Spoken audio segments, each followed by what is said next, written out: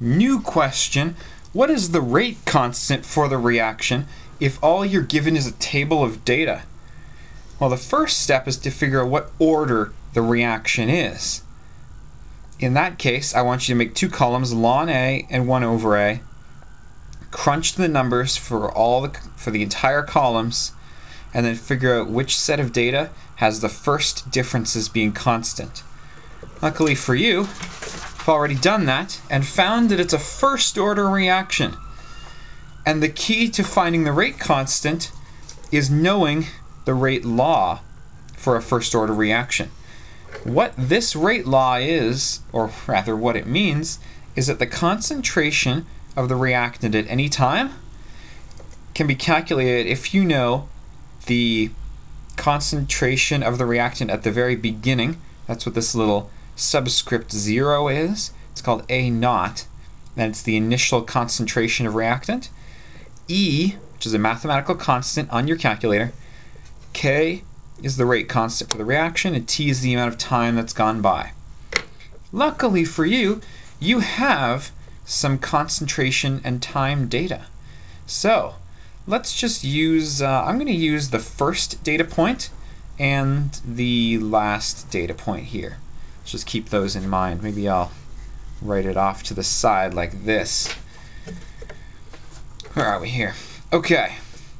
Taking a look at my equation. The concentration of reactant at any particular time. I'm going to pick the 80 here. 3.06 equals the initial concentration of reactant.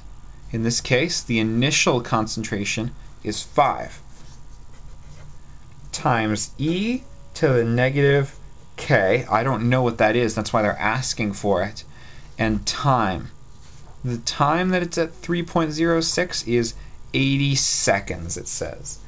So I'm just going to have to keep that one in mind. 80 seconds. Done. There's no exponent there. That was me being a loser. Now I just got to solve for k. Easier said than done, but I'll show you how. First thing, get rid of the number in front of the e. Divide both sides by 5. 3.06 divided by 5 gives me 0.612 is e to the negative k times, I'm just going to truncate that to 80. Question is, how do you undo the e? And the answer is, if you want to get rid of the e and just make this negative k times 80, you take the ln of this. Ln 0.612. Little math trick there. Accept it. The ln of that number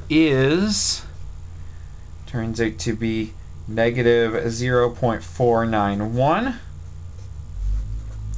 And to solve for my k, all I have to do is divide both sides by negative 80. Look, it cancels right out. What I get is that k is, oh man, I lost my number. It was the ln of 0.612. It was this number here. And then I had to divide that by negative 80. 6.14 times 10 to the negative 3. Done. Tricks to doing this question and finding the rate constant given a table of data. Know the rate law for the reaction, and you have to know the order of the reaction before you do that. Solve for k once you plug in some concentration and time data. Don't forget your initial concentration goes here. And to undo e to the power of, you just take the ln of both sides. If you take the ln of the one side, the e will just fall off the other side. It's a law of logarithms. Just trust me. Best of luck.